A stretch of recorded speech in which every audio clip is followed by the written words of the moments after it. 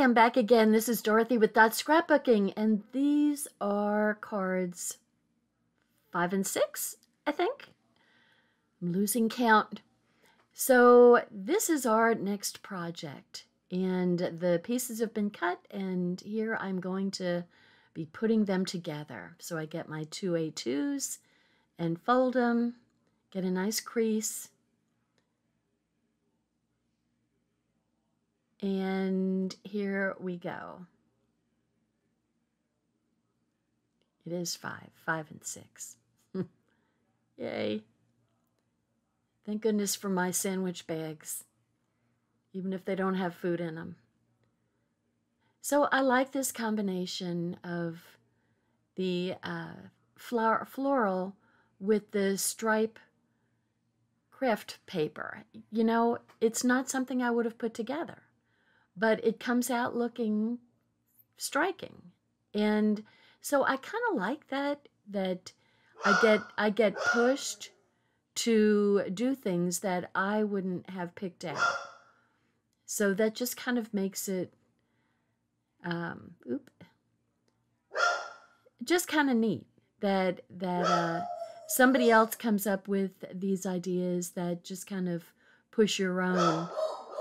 That's Daisy talking. You should probably see somebody walking on the streets. So anyway, I like having different people give out different ideas and just kind of, you know, open my brain up. And look at that cute little zip strip highlighting the sentiment portion. So putting this on, I mean, once you get all the pieces cut, then putting it together is really kind of pleasurable. And so I like that, to just kind of, you know, give yourself a break instead of doing the cutting and immediately putting them together. I'm going to have to go check on her. Sorry about that. There was somebody out there, but it wasn't for us. So we have our florals and our stripes, and we're just kind of giving kind of a little border of white around the edges. And then we've got our sage background, and we're doing a vertical and a horizontal card. And that's what's cool about these layouts, is that you're cutting essentially the same, almost all the same pieces, but you're doing two different layouts, so to get two different looking cards, which I love that. So isn't that a pretty border from the zip strip? That is just so pretty. So there's the one, and then I'm going to go ahead and do the second. And then we'll start doing the stamping and putting the rest of the card together. See, I do like that other side. That's the daisy. And if you wanted to, you could flip this background over and have the daisy show. And I think that would make a cute card also. Now Ginger is going. I have noisy dogs, is all I have to say. So I've used the kind of textured look instead of the kind of watercolorish color of the sage. Just to have, it's a little bit darker, so it's a little bit stronger outline for the stitched rectangles. You know, and I just learned that the stitched rectangles, unfortunately, are no longer available, which is unfortunate. Now there are square stitched squares, same idea with the same borders and the same center parts. So you could use squares instead of rectangles.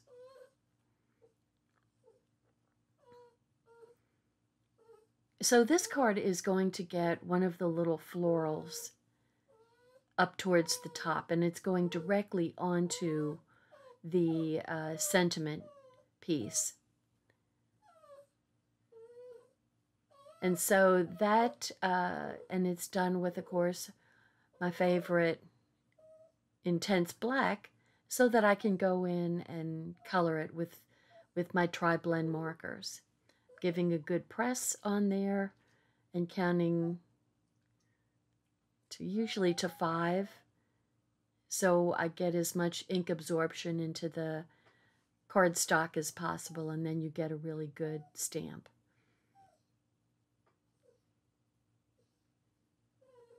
So I'm going to go ahead and color.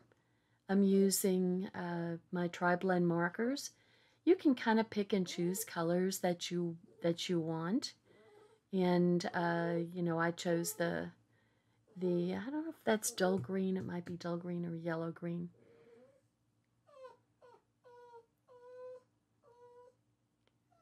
That's Ginger having anxiety. See, I keep her on CBD treats, but it doesn't help enough. So I think this is the dull green,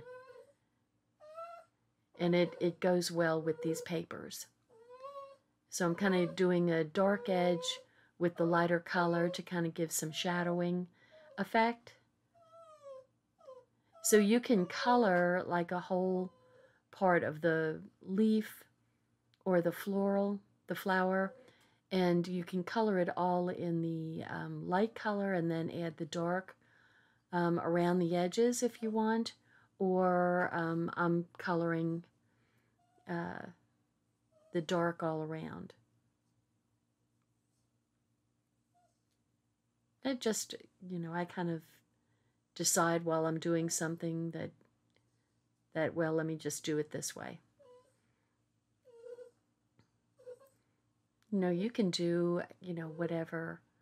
Actually, this is the lighter end. It's not the darker end. So I'm coloring the whole floral in the yellow, the light color, whatever color it is, the light, and then you can come back and add the medium or the dark for an edge. And that's the look that you get. So when I added the coral flower, added the coral color to the flower, the small flower. So now we've got the flower just kind of mimics the, repeats the pattern of the yellow flower on the dark background. And so, you know, it just kind of brings the flowers from the background to the foreground. So with these cards, I've said before, you choose your sentiments. You know, I'm sure you've got a card sentiment stamp set that will have numerous sentiments on it. So if you need a bunch of thank you cards, then you can make a whole bunch of thank you cards. Or, you know, anniversary, birthday, congratulations, thinking of you, hope you get well, all of those things can be used on these cards. You know, it's just what do you need and what do you use the most of. So I've pulled off a couple of the open hearts and also the little tiny stitched hearts. These little guys are kind of hard to find. And you think, oh, there's only one, but you know, no, there's 2. So I do like these open hearts. Then you're just kind of showing your background through. And I'm just using a little bit too much Tombow. But it's easy to use. You just really need to dot it around. And I like that little stitch heart to just kind of also repeat the pattern of the stitched border around the sentiment. So there we've got our other little stitched heart. So it's always good when you're making something to repeat a pattern or a color so that you're bringing everything together. And, you know, I learned this a long time ago, before I ever did any scrapbooking, when I worked as a docent at the Dallas Arboretum, and learned about repeating patterns from the house that was built there a long time ago. And the house, the outside of the house was kind of built in an octagon, and then you go in, and there's the foyer is built in a high-ceilinged octagon, and then there's an octagon, I think a baptismal font was in the middle to hold, flowers, a bouquet as you come in. And then you go into the house, and, everything is based on the octagon, or the half of the octagon cut in half. And so, now you see that I didn't like the way my stamping came out. So, you can just go right over it, and if you want, you can pop it up. But anyway, I thought, I didn't know anything about design. And when I saw that, and I was a docent in that house for a number of years, and so I knew the house like the back of my hand. And you learn to appreciate it the more you walk through, or when you see the repeating patterns, and then you start seeing them, and they're kind of hidden. And so you're going around finding, it's cool. So anyway, I'm just saying that repeating your pattern adds strength to your design. So that we've got wishing you well and a happy birthday. God, I really like those yellow flowers. And so just to make something not look flat, you want to add an edge of shadowing, darkening the color. And then I'm just adding 3 little dots to add my sequins. And you want to kind of keep things in triangles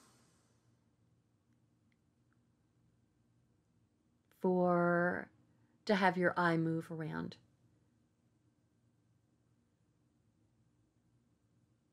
So, and I'm using my little pickup tool that's made of wax. And of course you wouldn't want to just touch wax, so they've got paper around it. And then as the tool gets worn down, then you just peel the paper off. And you see you've got a long tool there. So it'll last you for a very long time.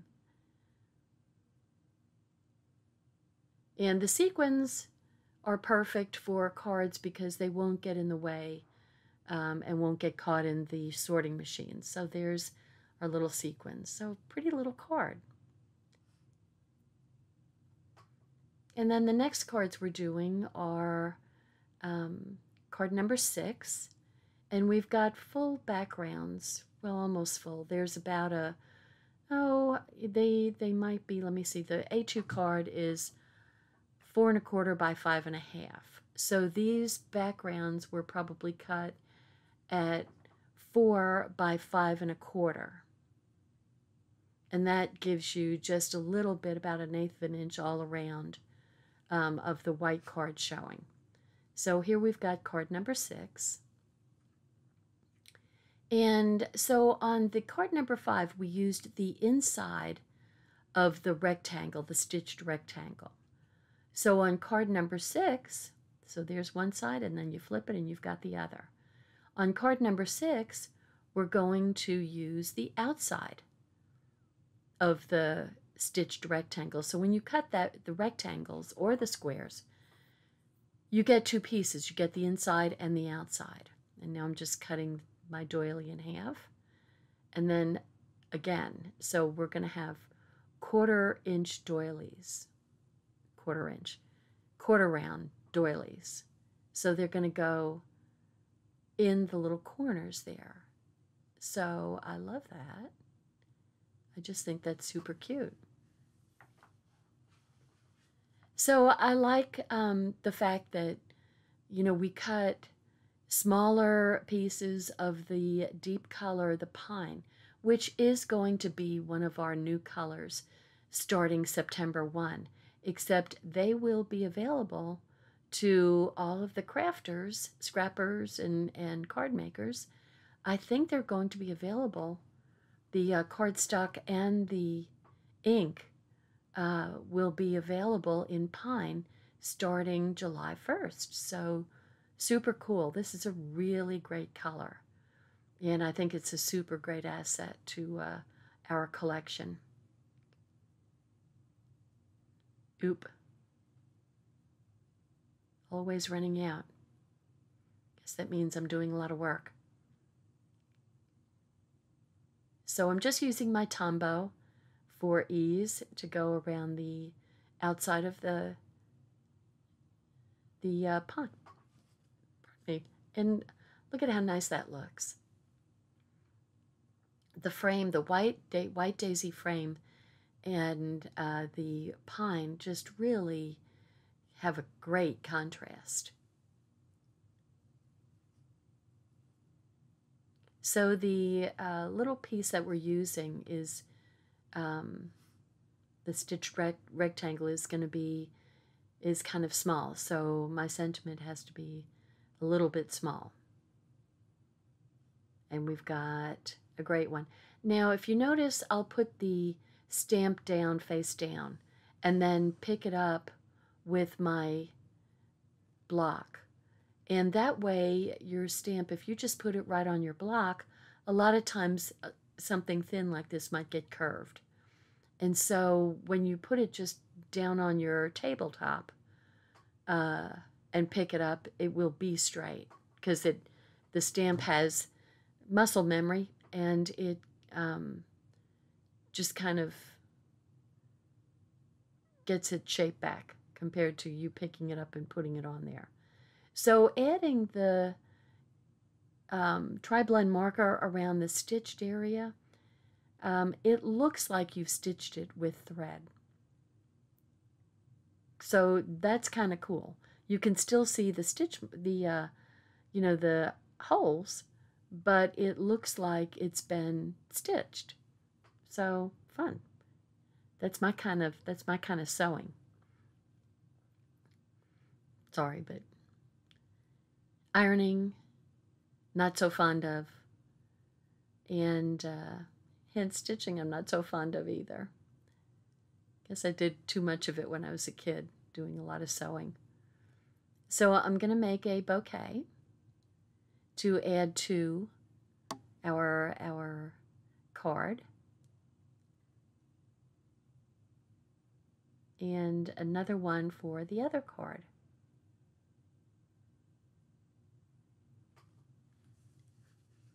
And of course I always use my little, either the foam pad here, or on the flip side of my layout board there's foam that does a really nice job if you're doing a bunch of stamping.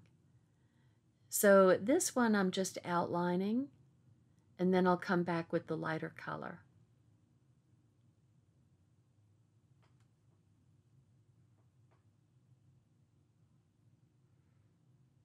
So here we go, making a big pretty floral.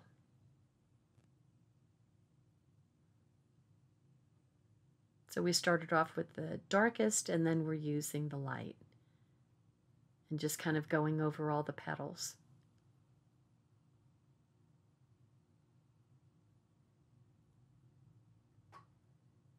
It's super pretty.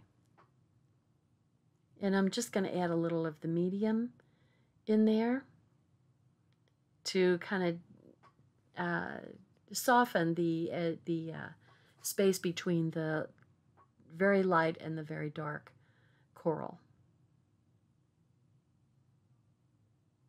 And then we're making little white flower, little yellow flowers.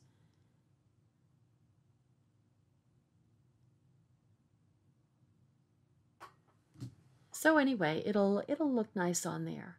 It'll add a little bit more color than what is in the backgrounds, but the colors will go well with the backgrounds. So I love the idea of taking the doily. I like cutting them in half, but I like making these quarter cuts because it just looks so cute nestled up in that little corner of the pine background. I think I like it a lot. It was a great idea.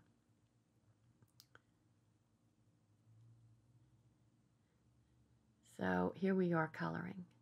I didn't care for coloring until, as I got older. I did when I was a kid, of course.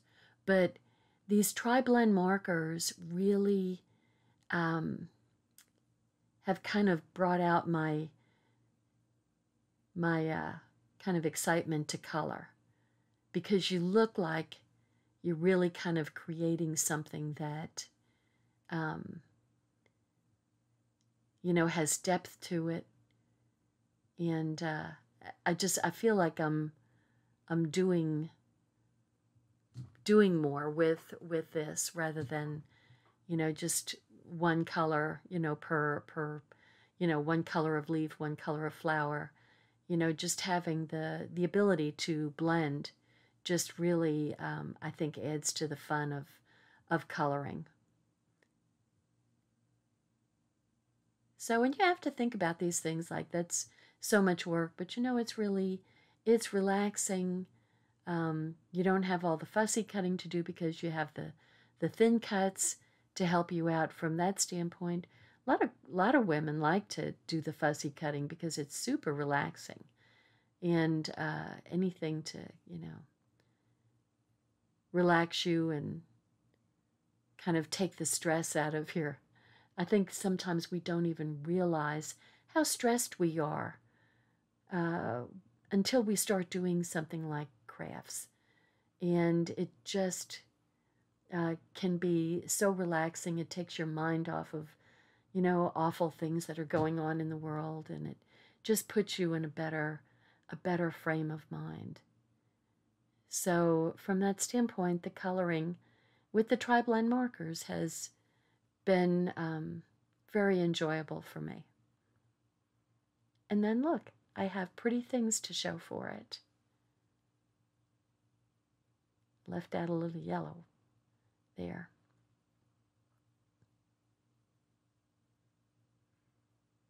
I'm just going to add a little dark to the center of that one.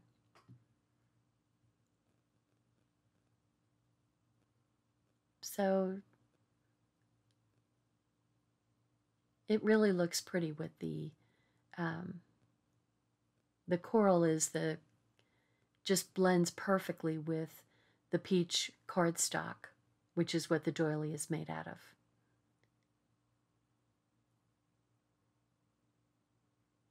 I thought I was supposed to put a quarter round doily in there, but maybe not. Maybe I decided against it. So here we've got our sweet little daisies for the background. And once again, we've got this beautiful pine color.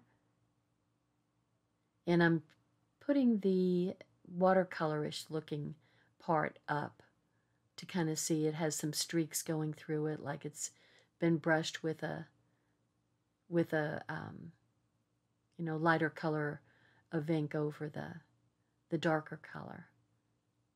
And see, now we've got, if you look on the outside of the card, you've got a white frame going around the sage background with the flowers. And now you've got the second frame, white frame, going around the pine. So once again, that's a repeating pattern that just kind of brings your eye towards the center.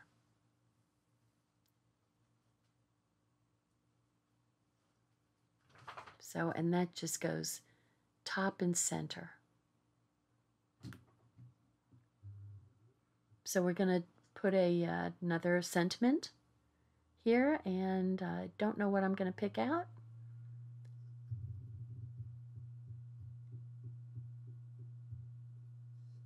These are probably some of my favorite cards that we've done. I've made a lot of cards, and I really, really like these. And I'm stamping, just so you know, I'm stamping in Harbor. So it's not quite as strong a color. It's a dark color, but it's not as strong as black. And we're going to have a thank you. I could pop it up, but I'm just going to put it flat and kind of set it over to the edge there.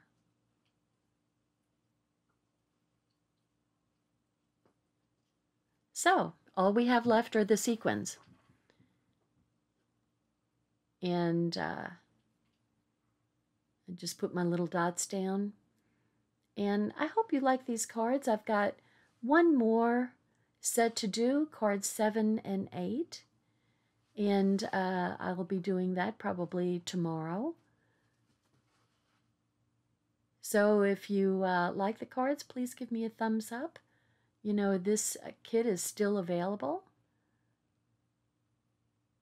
The only thing that's not available are the stitched rectangles. And like I said, those can be, you can do stitched squares or just cut rectangles if you want. Or hopefully you have the stitched rectangle thin cut already. So if you haven't subscribed, I hope you think about subscribing to my channel and ringing the bell. And I think I always have some information about the kit that I'm making, or the cards or pages that I'm making below. And there's always a link to my dorothy.closetomyheart.com, which is where you can purchase any of the things that you see me using online. Super easy to do. And but there's also links down below for specific items. So I think I have a link to the card kit, the Hope and Kindness card kit below too. So we're adding just a couple of the little die cuts, some hearts, because you're thinking of you, I care about you to people. So you want to send a little of your heart there.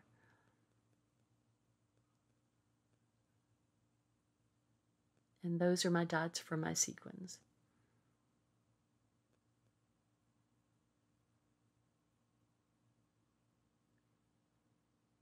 Almost done here.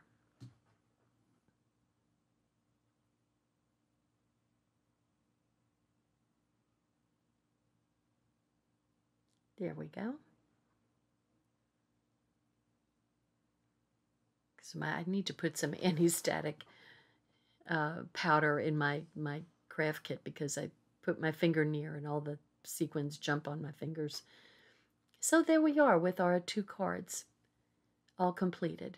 So pretty. Really love these. So I thank you for watching. And up next will be cards 7 and 8. So thanks for watching. Bye.